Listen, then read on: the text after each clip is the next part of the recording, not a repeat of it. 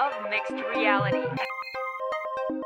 And we've all heard of virtual reality, but what about mixed reality? One research team talks about its technology that straddles two realms. Well, virtual reality has been around for over a decade, and although it's made its mark in movies like The Matrix and Star Trek, it's much more of a fantasy in real life. Is this reality? Is this fantasy? In 2008, the great transition truly began.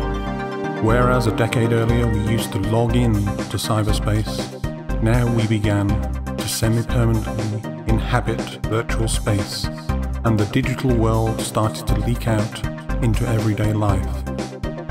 It began to infiltrate our shopping malls and became integrated with our everyday lives. Humanity started the relentless journey towards the natural future, where virtuality became a greater reality, and where digital fantasy and organic reality were inextricably intertwined. Through the early 2000s, pervasive wearable computing started to break down the walls that used to separate our virtual existence from our physical one. This same technology also allowed us to embed ourselves seamlessly into virtual worlds, which is where we could truly experiment future forms of entertainment, art, education, and business. In these new places we became the real-time, living celebrity. Many of us became avatar stars, pixel gods, exalted as those linear film and TV icons. This became the only place for many. By 2007, hardcore gamers were already spending 55 hours per week inside these shared worlds and learned to forget about the real world. This became the place where their most meaningful hours were spent. Everyone began to blend the two domains, combining them in new ways, driven by an invisible urge. Thus started the global meshing of today's mixed reality. But in 2009, questions were asked.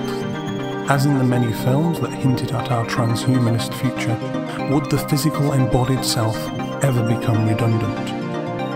Would we truly evolve as self-contained digital entities? May we as well be slumped in a chair with a cable plugged into our heads? Regardless, as the real world became inhospitable, we all started to crave for the immersion and began moving our physical selves into these spaces.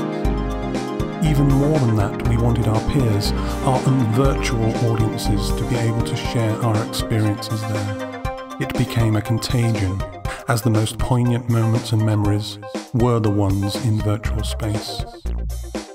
But we needed to look beyond these screens and into our own souls, find the truth written along the thin white line that separates analog from digital, person from avatar. This was the beginning. It always was. As far as the meshing or blending of reality and virtuality, in 2009, they were the equivalent of grainy black and white movies 70 years earlier. Our experiences were simultaneously part real, part virtual, but it didn't matter which was which anymore.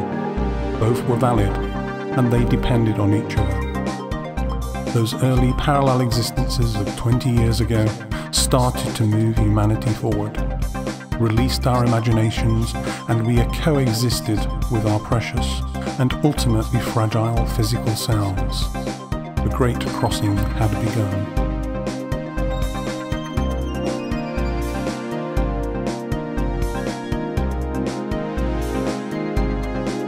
Some people, they can step in and out of it real easily. Some people have a harder time stepping back out. Psychologist Richard Bound says it's important to know who you are before creating an avatar or a second life.